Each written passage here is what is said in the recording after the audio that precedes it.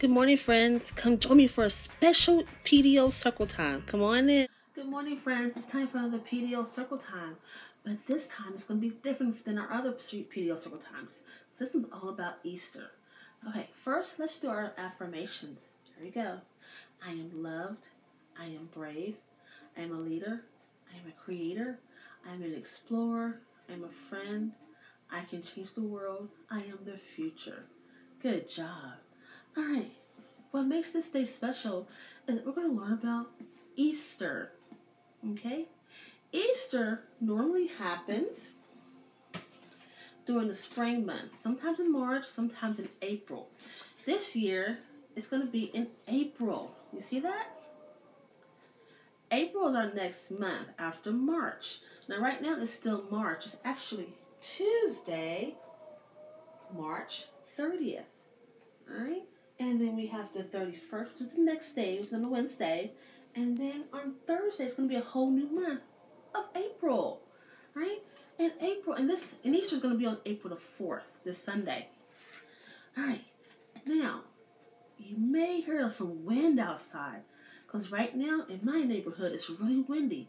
And so you may hear the wind go, whoo. All right. So we're not going to pay attention to that noise, okay? All right. Now, Easter is a special holiday that we celebrate. Easter is the time when God's Son, who is Jesus, saved us from our sins. And that is written in the Bible. You may have a Bible like this, or you may have your special kids' Bible. Right? Now, we're going to tell the story of Easter through my special eggs. Right? Now, let me finish with Easter story. Because God sent His Son to live in this world and to also die for our sins. Now, don't get scared. The best thing about it is that Jesus rose again. And that's why we celebrate Easter. He's alive. He is risen. He is risen indeed. And that's our Bible verse for April. He is risen. He is risen indeed. All right? And we can be happy about that time, okay? Are you ready to join the story with me? Okay, here we go. Let me get my eggs. We're going to do them one at a time, okay? I got to find egg number 1. All right, we need to see what's in this egg. Oh, I have some crackers.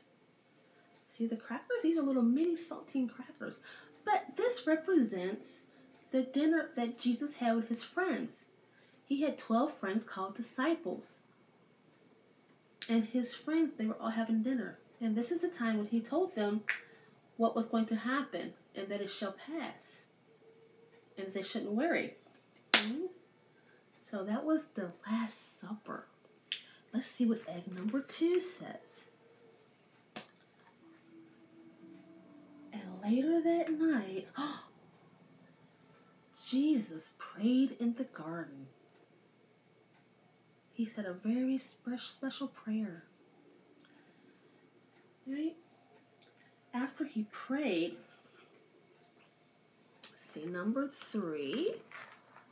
Uh-oh, where's number 3? After He prayed, the soldiers came to take Him away. And they put Him on the cross. And it was a sad time when Jesus was put on the cross. The sky got dark. People were sad. And then Jesus passed away.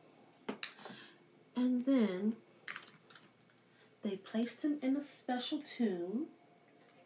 And then our 4th egg, they put a rock, a stone, a very heavy stone, very, very heavy stone, okay, in front of the tomb.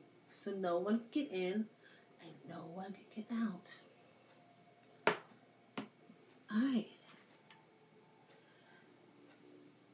On the 3rd day, Jesus, guess what? He rose again. Okay? So, when His friends, Mary, and some other friends went to go to the tomb. Guess what? The stone wasn't there. And remember, that stone was heavy. The stone was moved away. And guess what? The tomb was empty. Like my egg is empty. It was empty. Can you believe that? And no one was in it. Not even Jesus. And don't forget, remember I said that stone was heavy? That stone was pushed over to the side. The friends became worried. But guess who came? An angel came to them. And he told them, don't be afraid, don't be worried, because Jesus has risen.